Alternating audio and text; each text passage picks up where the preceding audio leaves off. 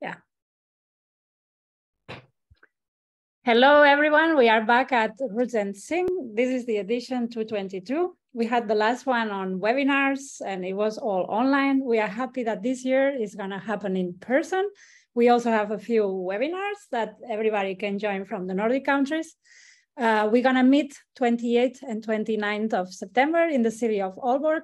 We wait for all of you interested in composing music for sync or synchronization, your own compositions, to come and join and learn from experts who work with series like Vikings, The Kingdom, video games, and other synchronization events. So yeah, for starting, we have a panel or artist inspiration talk, how we would like it to go. We have Torben, who's going to be the interviewer. He's the chef of Tempi. Rune, who is a fiddle player at Dreamers Circus, and Tom Sherlock, who is the manager of Dreamers Circus. So I'm going to pass the word to Torben, and I think I'm going to disappear from the screen. I hope everybody enjoys this webinar.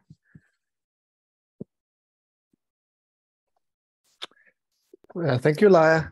And I think my formal title is General Manager of Tempi. And Tempi is a genre organization, that's the title. And we work with folk music and world music in Denmark. And among other things, we do internationalization. We work with artists touring abroad, but also trying to sell their music other ways abroad. And synchronization is one of those. And it's interesting because everything is kind of exploding at the moment with streaming services. I have 4 of them myself at the moment. Maybe that's too much.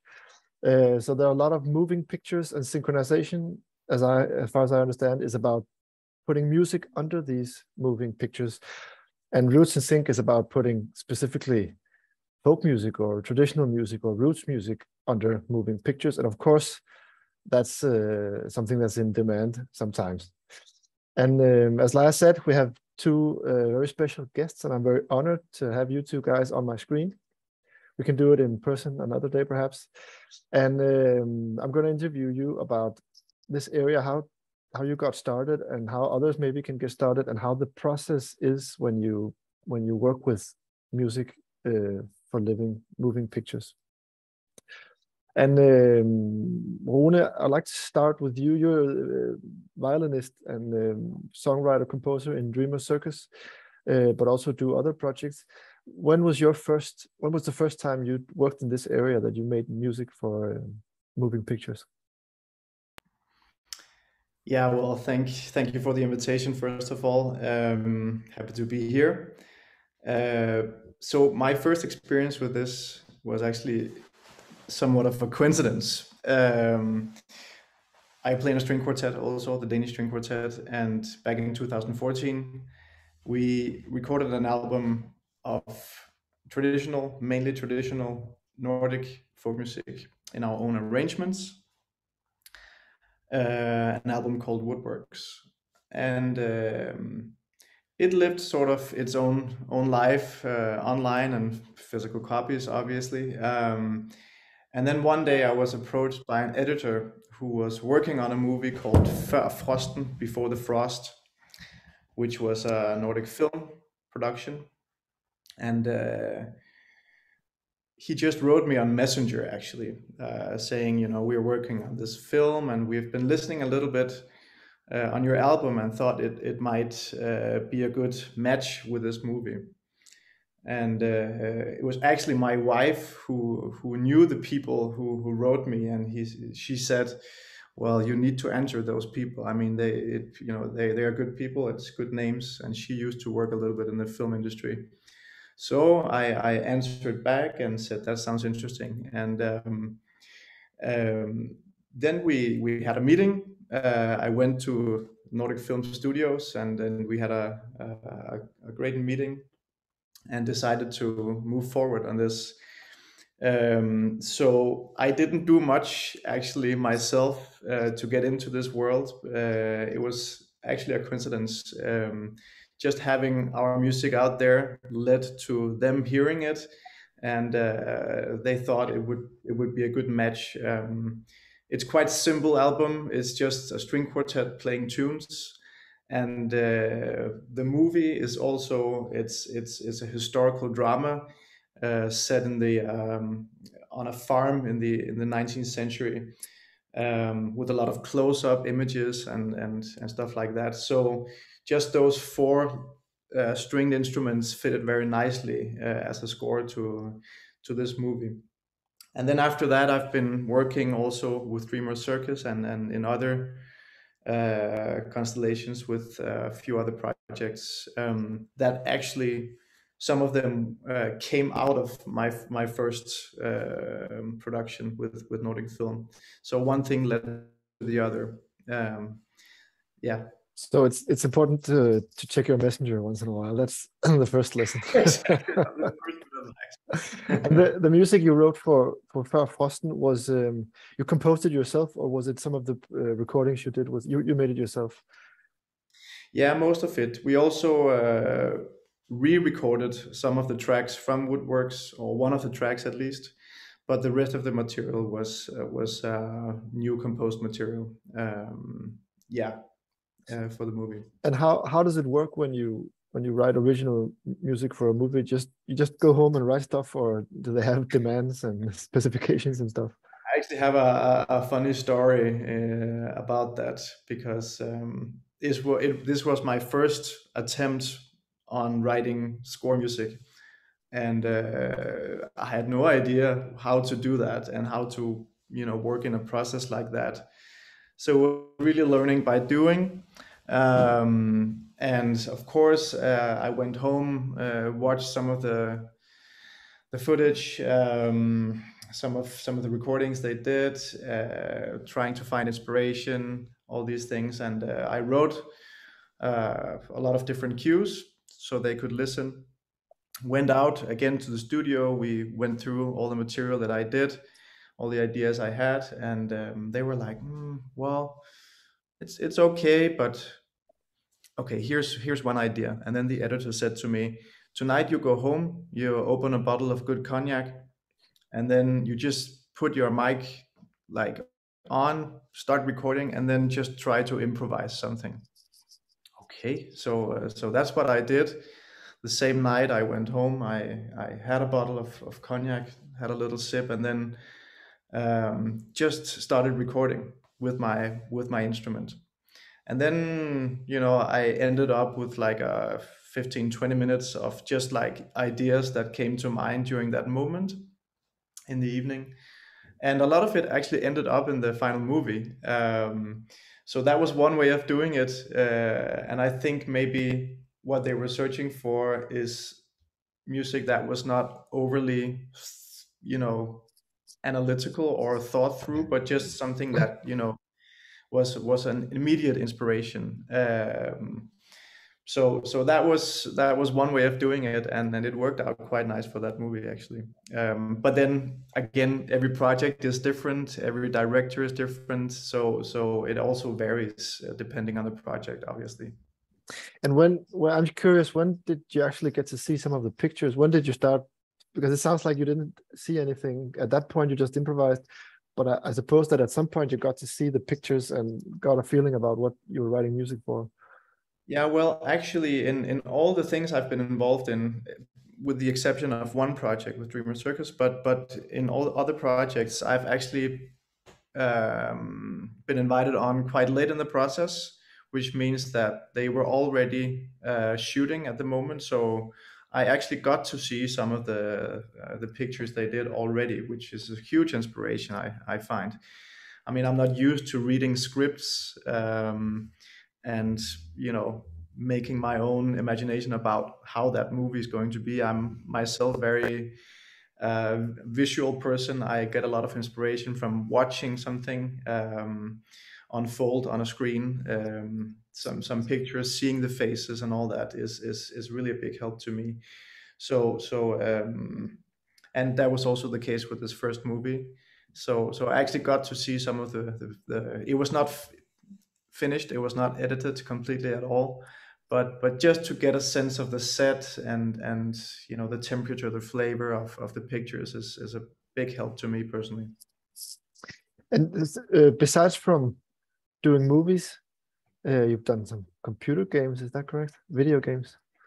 Yeah, we did one little project with Dreamers Circus with a Danish independent computer game company, and it was for a game called Felix the Reaper, which is actually a wonderful little game, and it was also very new to us and also to them. It was a completely new way of thinking music for a computer game, because they did this, which was actually a software program that interacted with the game in a way that every time you did something correct in the game, so it was sort of a puzzle game, the music would intensify.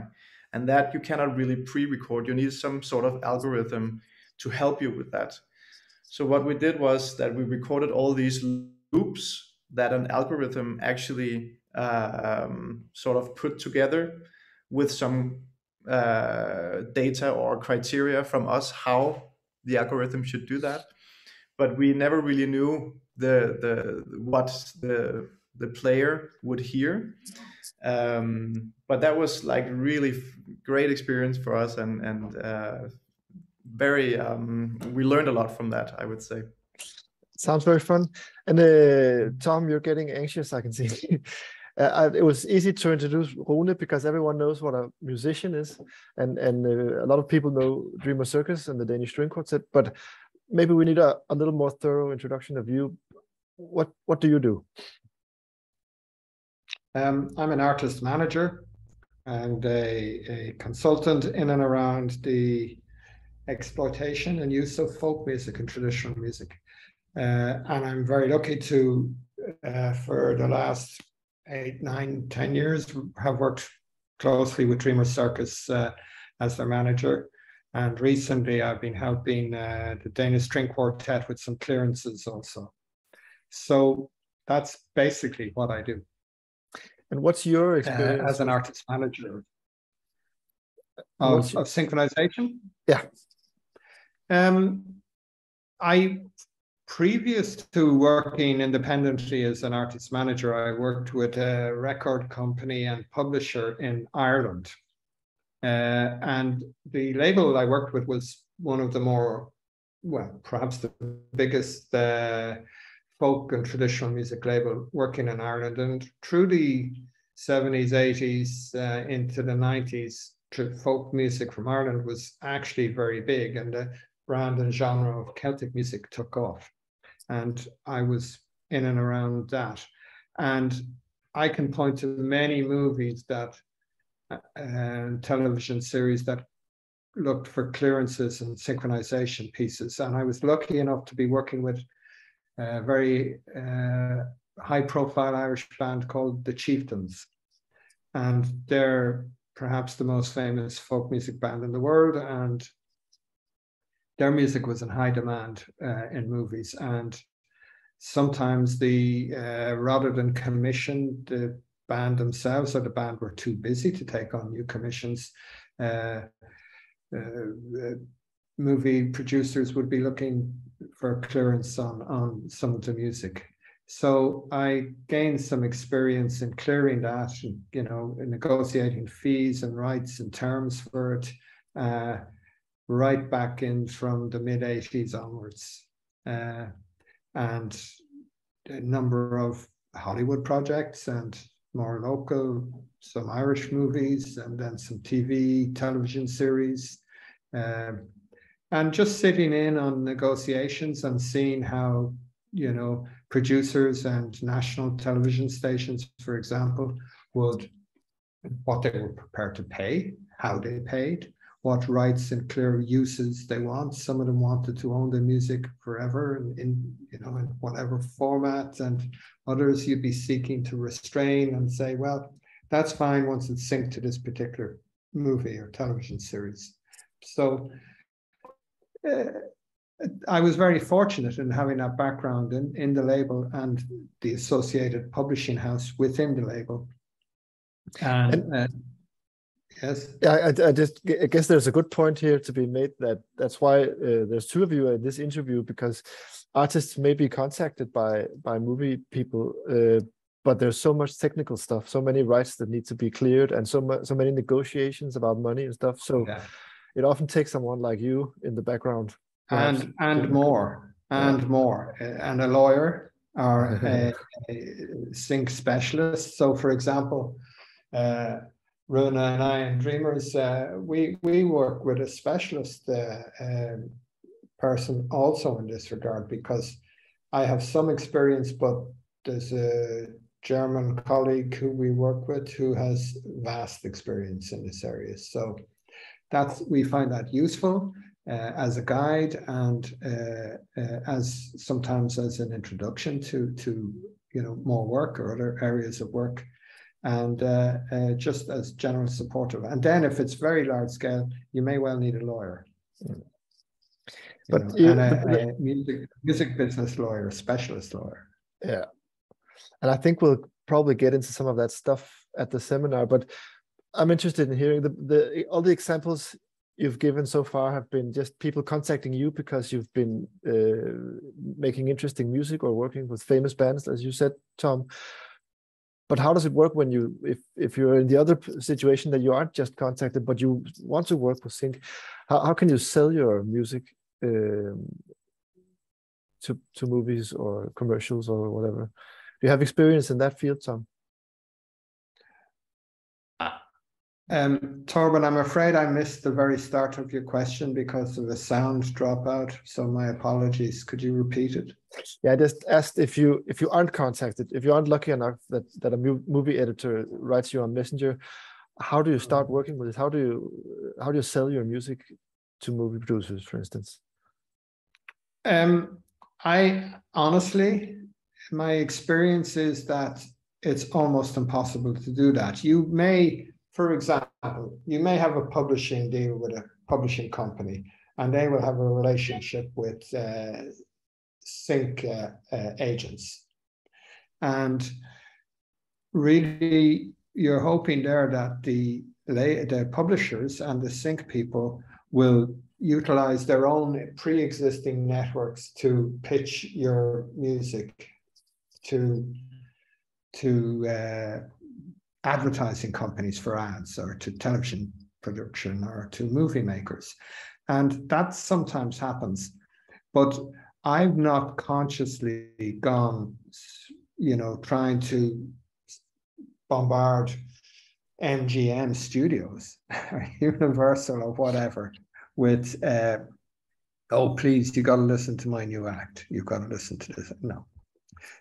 My experience shows, just like Rune's, that actually,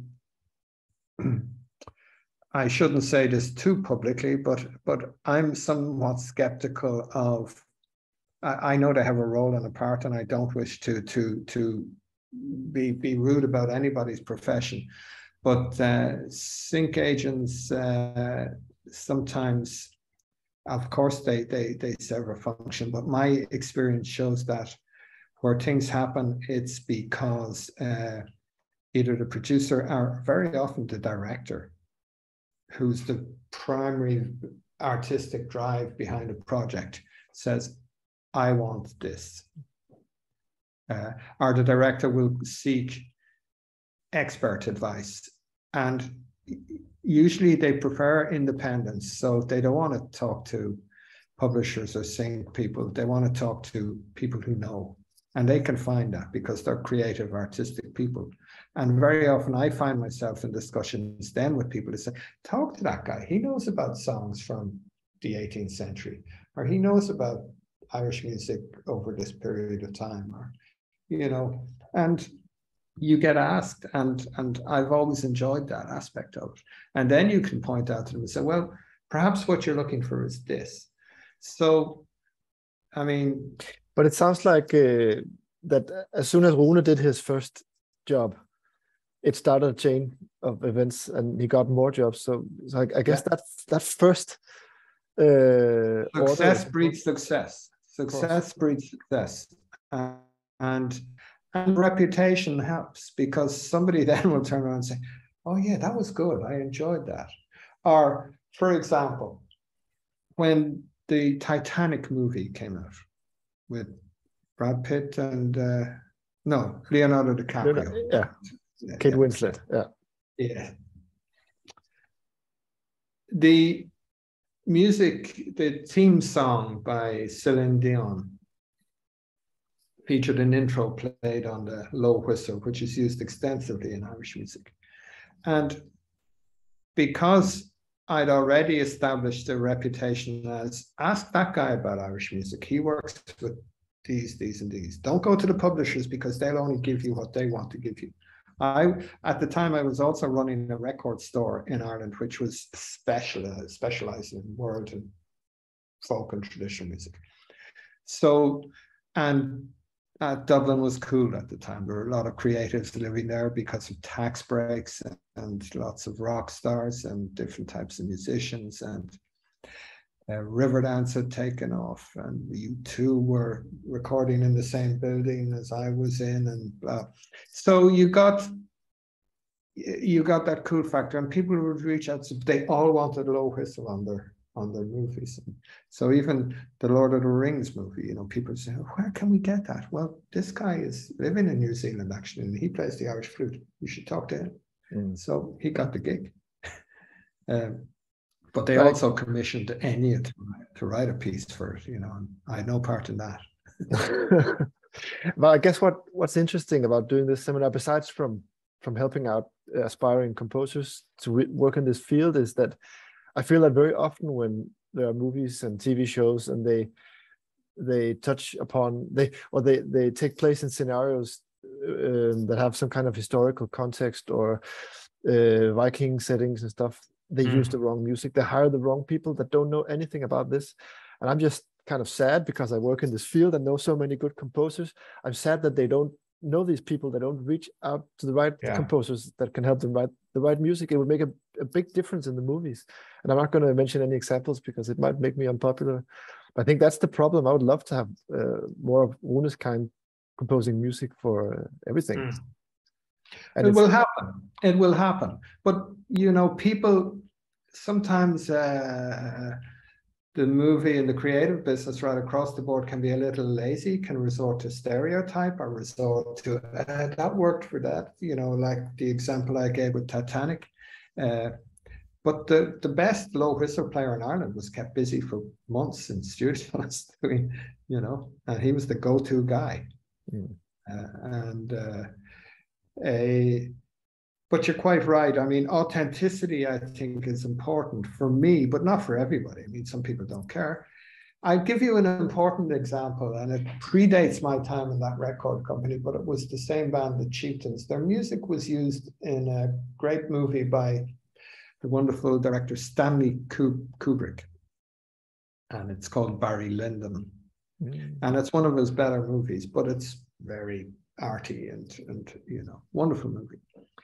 The music used in that is, you know, really well chosen, and it's traditional Irish music in the main because the movie is set in Ireland at the period, and some classical music also. But the impact and the international effect that had was phenomenal. That created an international market for this music. And it was the Chieftains became identified with that, and immediately they got asked to do more film work as a result of this. And the label, I know, could not keep up with the volume, the demand for vinyl all over the world. And we had to license it to at the time Polydor Records, who were big. And so the impact that music in a movie can have can be enormous and can be life-changing for artists in some cases.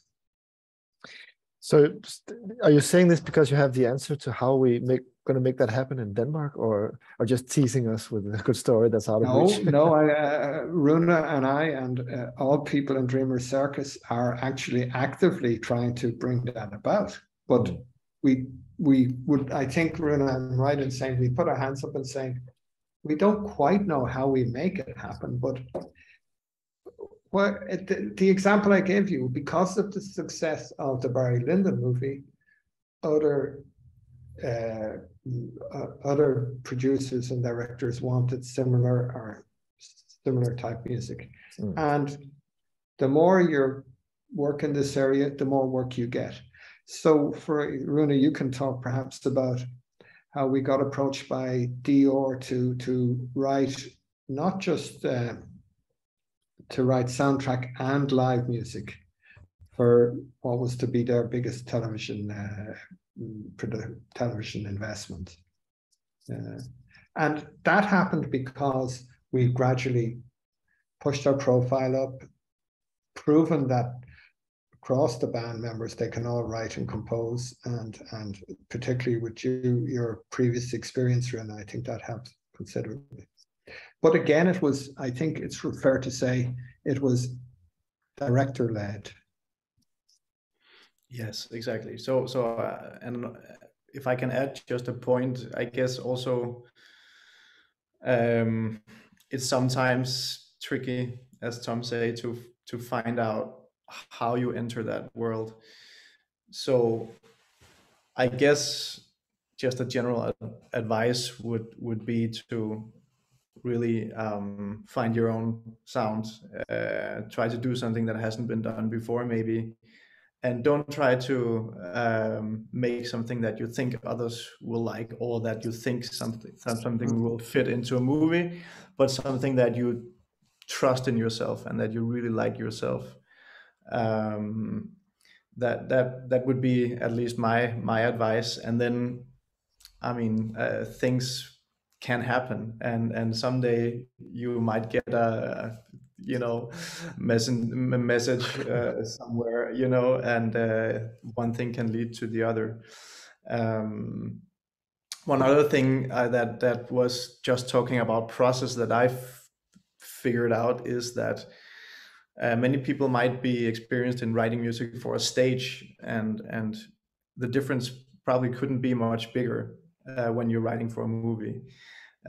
Just in terms of how slow the music often is, at least when writing background scores.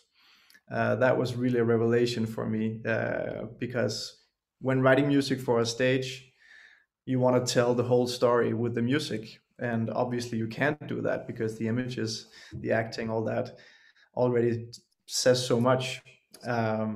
So that was like an important experience to me, that you should think all your music sort of twice as long as you would normally do for a stage. But I'm sure you'll get into that probably also in a seminar maybe. Yeah. And Rune was giving advice for aspiring composers. Tom, do you have any, if you're sitting at home and you believe you're a really good composer and you work in this area of roots music, what should you do? How should you, how to get started? I think what creative people look for is identity. And it's not always a good idea to think you're going to be better than Hans Zimmer or John Williams. They're really good at what they do. And it's great if your ambition and talent extends to matching or being better than that. Wonderful, go for it. But really, there's plenty of people out there doing this to a very high level. Of course, you can and should aspire to it if that's your thing. But a little like Rune says, identity and belief and trust in your own art and the value of it and the authenticity of it. And then it will be heard. So being a third-rate John Williams clone isn't, not really going to, what are you doing? You just, hey, maybe there's work there as well, but I don't know. But to make a real difference and to be true to yourself as an artist, seek for what's authentic and what it is that you're about and what your sound is, and then show yourself as a composer. But what will immediately attract people is that I like this. It's authentic. It's the Woodworks recording opened the door for you, Rune. And I can completely understand that, because when you listen to that recording, you're going, this is different. I haven't heard this before. I know these tunes, but I haven't heard this level of arrangement and fantastic skill and performance. But it's not it's not folk music. It's wonderfully played folk tunes, but they're interpreted in a way that's the Danish String Quartet don't pretend to be anything other than what they are, which is an excellent world-class string quartet, interpreting music that you and perhaps some of the other guys, Rune, have a direct and personal relationship with. And that becomes interesting. And frankly, I'm much more interested in hearing that level of expression, and I mean this respectfully, than if you playing Brahms or Beethoven, even though you do it excellently. But what this is, it's the quirkiness, it's the point of interest, it's that intersection where the creative brain would say, hey, this is good. I guess that's what movies are about, even if they take place in the past. It's not an exact recreation of what actually happened. It's a modern representation of what happened. And that's actually what Dreamers Circus and the String Quartet does so excellently. It takes the best from the past. And movies are artifice, and so is music making. Exactly. Although when it comes across as natural, that's when it becomes magical. I'll allow myself to make an ending remark, because I think something that's important in this, and I agree, it's not necessarily easy to sell yourself as a composer for music, but what we can do and what we're trying to do with this concept, Roots and Sync, is position ourselves and tell the outside world that there's so many good composers, so much quality and so much quirkiness and so much revitalization in this area, that they should be aware of us and they should know and they should call us if they need something. And also the other way around, that we should tell all the composers that of course they have a place in the professional, in the money business, and of course anyone, if they're a good and interesting composer, can be part of this and make music for all kinds of things, movies and computer games and whatever they want. So this is just about gaining knowledge and building bridges to that part of the world, and that's what I'm hearing you guys saying in a project that you're a big part of. So thank you for your time. Very interesting. I know you have a lot of other stories about this, but we'll save them for another time, because we're going to meet and talk about this a lot. But thank you for being here, and see you soon. Thanks for having us. Thanks, Torben. Everything. Bye.